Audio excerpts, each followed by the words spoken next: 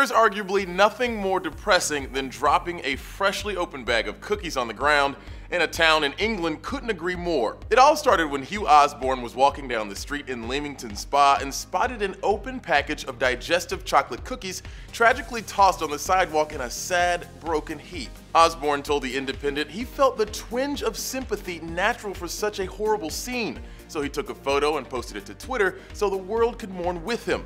And boy, did it ever.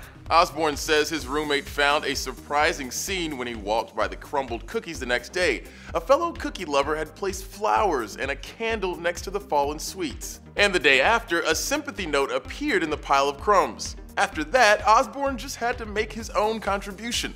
A framed photo of the dearly departed cookies in a graduation outfit. Of course, word of the epic shrine began to spread, and the original creators came forward to claim their masterpiece. And the cookie dropper herself even publicly admitted her heinous crime. "We'll forgive you someday, Rachel." Osborn says the cookie shrine has since vanished, and we found out where it disappeared to. This gal's porch. We don't know why, and she doesn't either. But Osborn won't soon forget the horrible tragedy. As he told The Independent, biscuit welfare is an issue close to my heart.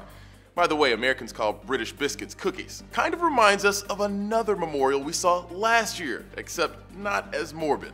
For Newsy, I'm Christian Bryant.